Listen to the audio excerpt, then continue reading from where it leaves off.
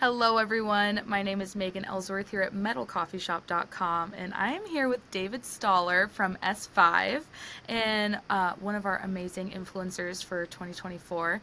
And we're going to be talking about competitive advantage, all sorts of good stuff for the January 2024 topic. So, hi, David. How are you?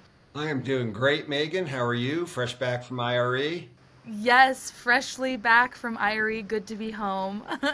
I'm excited to hear what you have to say for this month's topic, and that is what strategies worked to help you stay competitive while still profitable last year that you plan to carry over into 2024?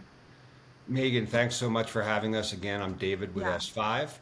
I hate to sound so simplistic, but it's really sales 101. And 2023 and I think 2024 are really going to prove that you have to have a strategy, a sales process, and be flexible.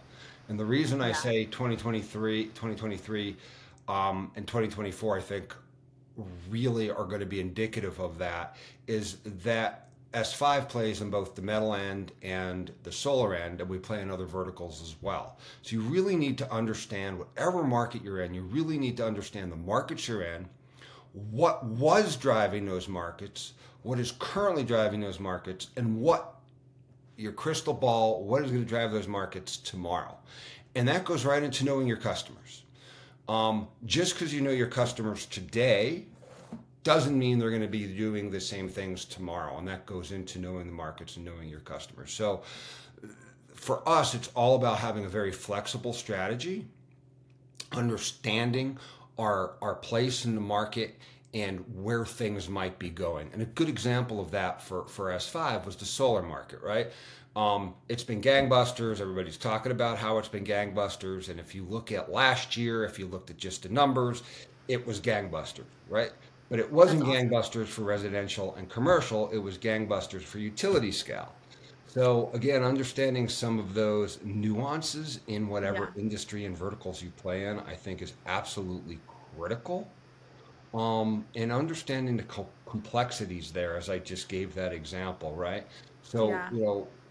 for the solar end, right, which is supposed to really drive a lot of people's business going forward, I think you have to be careful because residential solar is expected to decline in 2024 by 12%. I think Wow. overall, rooftop, I think, was down last year. Um, Net metering in California is really affecting that. So even though metal roofing numbers might be up and those numbers look strong, I think there's more that companies need to look into. And so that's what we did, Megan. And then we were able to adjust accordingly on what customers we called on by knowing our customers. So, maybe you change from the residential solar market to the commercial market, for example. Yeah. Those types of things. Or Yeah. commercial and industrial, CNI. Yeah. Wow. It's really shocking that residential is going to go down 12%. I feel like solar has just been on this rise, so I hope that it picks back up.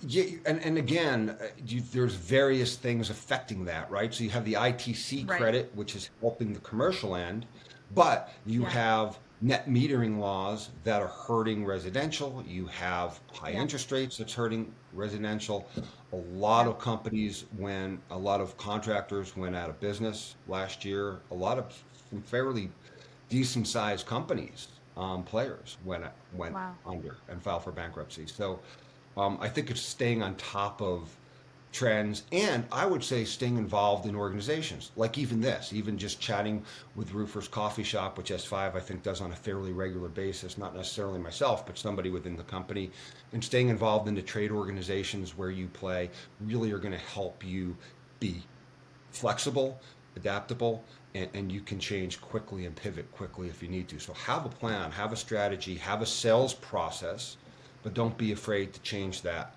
strategy when and if needed. Absolutely. Well said. That's great advice, Dave. And with trade organizations, I couldn't agree more. I just saw Sean, Dustin, and Rob at the MCA winter meetings and at IRE. So you guys are always so involved. So it's always good to see you there. Well, and that benefits us because it helps Yeah, keep our finger on the pulse of the trends that are going on. And we do the same in yeah. solar. Um, we're very involved. So That's amazing. That's amazing. Well, Dave, I will be chatting with you next month or the month after, and I look forward to our next conversation. thank you so very much, Megan. And thanks for all that Roofer Coffee Shop does. Awesome. Absolutely. We are here to help, and I'll see you next month. Thanks. See ya.